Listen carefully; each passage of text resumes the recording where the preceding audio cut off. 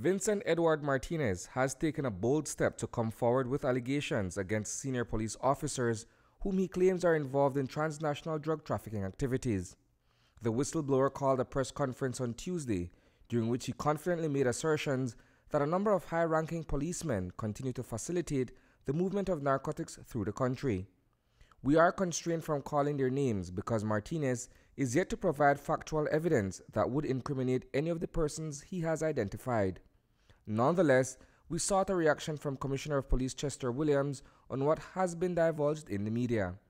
If it is that he have any evidence against senior officers in police, then present the evidence to me and then we'll see where we go from there. In the absence of that, then there's nothing I can do.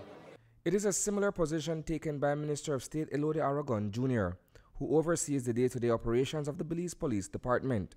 Himself a former deputy commissioner, Aragon openly questions Martinez's integrity. Well, anybody can make allegations, right? It is about having credible information. The police only acts on information that is there. And remember, these things are investigation. When you are dealing with what you call drug trafficking, etc., there's a lot of things that has to be done in terms of ensuring that the investigation that you carry out is proper and credible. But while Martinez has called out these officers by name, none of whom we have been able to identify publicly for want of actual evidence against them, he says that he is simply awaiting a rebuttal from the department to proceed with disclosing proof. I want to give them a fair chance to respond to my allegations, and then I will return with what I have. Because at the end of the day, I am no bully. I'm not here to bully nobody into nothing. You understand me? The man accuse you, wait for the response. I old school, you know. You understand me? After a response, then, as I said, I'm inviting anybody from the ministry or from the police department to sit in the next press conference. I prefer throw stones at somebody direct. According to the whistleblower, he already has in place a backup plan in the event that something should happen to him for coming forward with the damning allegations. I don't do nothing without a contingency plan, you know.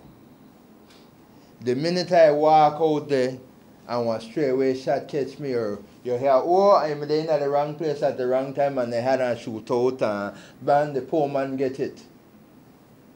Then better know something, the minute the poor man get it, I have people that will disseminate everything out there because I'm not dead for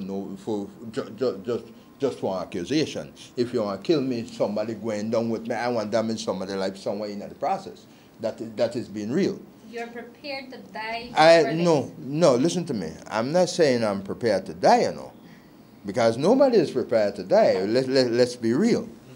But if it reached to that point where what I am saying or what I am doing, the repercussions of it, that somebody can take and straight away shut out at me, I want to take that chance.